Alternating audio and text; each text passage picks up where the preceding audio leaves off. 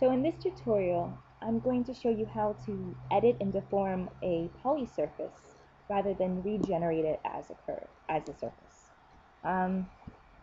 So first, you see that the object is created from three surfaces. You join them together, you create a polysurface that is uneditable. Before joining to create the surfaces and to create the polysurface, I'm going to rebuild the surfaces to have less subdivisions. And then copy this. So I'm going to use two commands in this tutorial, the cage and cage edit commands, to show you the differences. So as you can see in the command help menu, the cage command creates a box shape that can be deformed with the control points. So you can basically edit a polysurface or really any surface that you cage to the control points of the bounding box or line, rectangle, or box. I'm going to use the bounding box because it's pretty much the easiest right now and it's defaulted.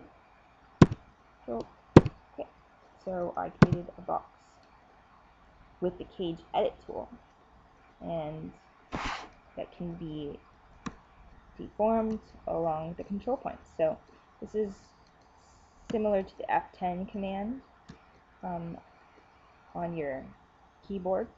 The control points on is very similar to 3D Max when you cage an object, or how Maya uses subdivisions and deformations in 3D. So it's similar issues. Just to show you, you can deform it.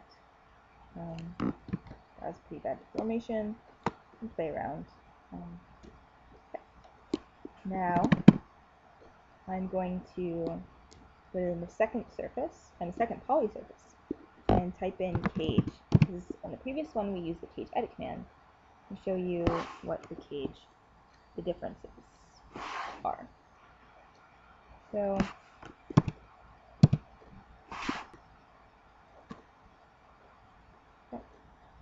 the cage, the surface inside.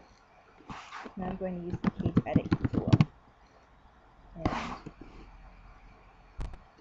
we're going to select the control object, which again, the polysurface is created of three surfaces. We're going to use the surface itself as the control object. Now you can do that with this surface or this surface. And then, depending on the points that you set, the X point count, Y point count, Z point count, then you can morph based off of the actual curvatures of the surface.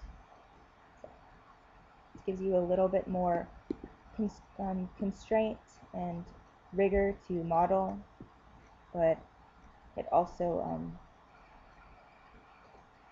you also have the object controlled by the surface, as you can see, and its cage within it. So I suggest after you redesign your polysurface, to copy the surface so it doesn't have any more caged geometry. So now it's all one. You can check